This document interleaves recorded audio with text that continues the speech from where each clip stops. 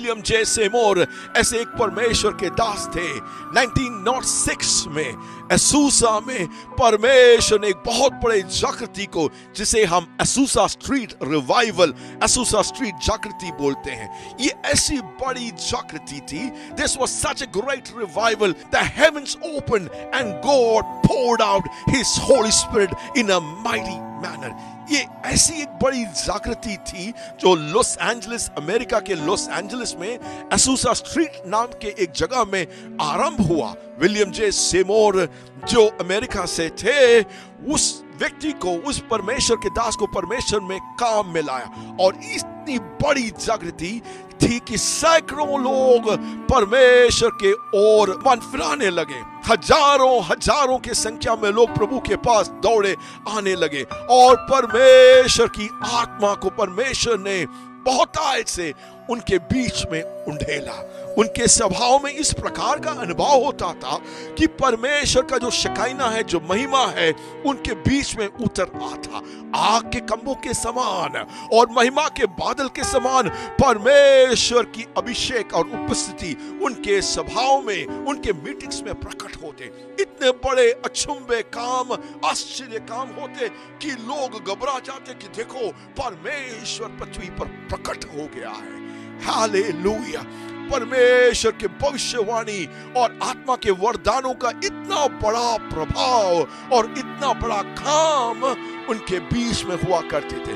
जिनके हाथ और पैर नहीं थे, खट गए थे, उनका हाथ और पैर का बढ़ना, वापस आना, क्रिएटिव मिरेकल्स, एक्स्ट्रा ऑर्डिनरी परमेश्वर का जो काम, अचंभे मिरेकल्स और बहुत बड़े बड़े जो हीलिंग्स थे, उनके स्वभाव में, उनके बीच में होते थे।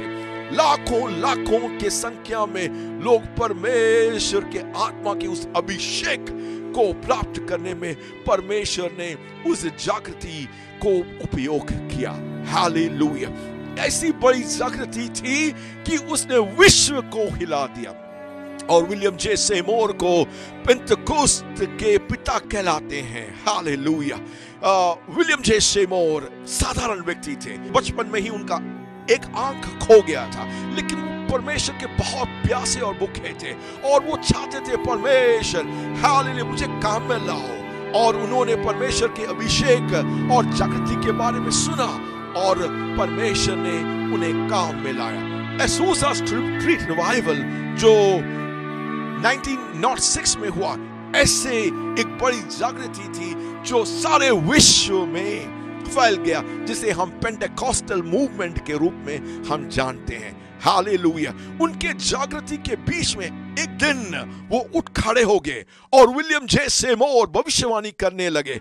हालेलुया। और वो बोले कि देखो, मैं देख रहा हूं आत्मा में कि 100 सालों के बाद ऐसे फिर से पृथ्वी पर एक ऐसी घटना होगी, ऐसा एक समय होगा जब परमेश्वर अपनी आत्मा को, हालेलुया, जो हम अनुभव कर रहे हैं, इस जो बड़ी महिमा को जो हम अनुभव कर रहे हैं, उससे काफी बढ़कर परमेश्वर पृथ्वी पर अपने जागृति को, अपने आत्मा को उंडेलेंगे।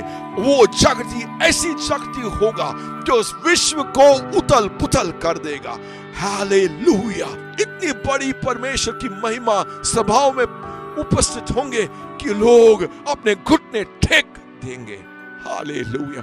बहुत बड़ा मन फिराव होगा। We are in the end of the end times. हम उस अंतिम क्षणों में आ पहुंचे हैं और प्रभु यीशु मसीह के दूसरे आगमन के कुछ समयों के पहले उस समय पर हम आ खड़े हैं। These are the times when God is pouring out His Spirit on all flesh. इसलिए ये ऐसा समय है, ये अंत के अंतिम दिन है जब परमेश्वर अपनी आत्मा को बहुतायत से उंडेल रहे हैं। हालेलुया। अब वो समय आ गया है, हम उस समय में आ पहुंचे हैं जब परमेश्वर की आत्मा का बहुत बड़ा काम परमेश्वर अपनी कलीसिया और पृथ्वी पर करना चाहते हैं। इसलिए हमें जागना है, हमें उठना है, हमें जानना है कि हम कैसे समय में आ पहुंचे हैं। कलीसिया जागो, परमेश्वर के दासों दासियों जागो, परमेश्वर के जन जागो, क्योंकि परमेश्वर ऐसे एक बड़े जागृति को पृथ्वी पर भेज रहे हैं जो किसी आंखों ने नहीं देखा, जिसे कोई कानों ने नहीं सुना, किसी मनुष्य के हृदय में नहीं हुआ है। परमेश्वर इस बड़े जागृति को, इस एंड टाइम रिवाइवल और अनॉइंटिंग को भेज रहे हैं। This prophecy, this end time prophecy about the end time revival and the end time anointing and the end time move of God is going to be fulfilled. We are in those days. Hallelujah. The greatest of the greatest revival is going to happen now. Hallelujah. जो सबसे बड़ी जागृति है, the greatest of all revivals, सबसे बड़ी जो जागृति है वो होने वाली है हमारे समयों में, हमारे पीढ़ी में। हम ऐसे समय में आ पहुंचे हैं जब परमेश्वर उस काम को पृथ्वी पर करना चाहते हैं और उसके लिए परमेश्वर भारत को चुन लिए हैं। God has chosen India to be a platform for the end time revival and the end time move of God. परमेश्वर ने भारत को चुन लिया है कि इस अंतिम जागृति में सबसे पहले नंबर में परमेश्वर के लिए काम में आए। God wants to use you who are hearing this message and these end time prophecies of what God is wanting to do on planet Earth. God wants to choose you. God's eyes are on you. परमेश्वर की आंखें आपके ऊपर है। क्या आप अपने आप को समर्पित करेंगे?